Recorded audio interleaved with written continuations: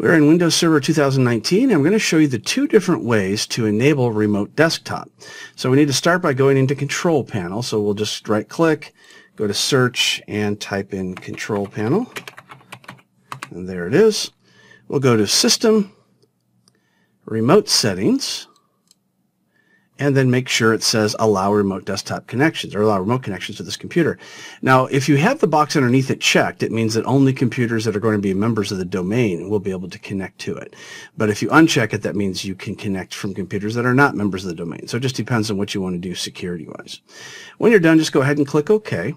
Now, after they come out of beta for Windows Server 2019, there's a new way to enable remote desktop. So if you no longer see the system icon remote settings link, it's because Microsoft has made that change. So go ahead and click on the Start button, click on the Settings icon, and then you're going to click on System. When you're in System, you scroll down to where it says Remote Desktop, and here's where you enable remote desktop. Now at this time in beta, if you click on Enable, Disable, it doesn't actually do anything. But very soon in the near future, you're going to be able to enable and disable from there, and also select users that can access the PC remotely.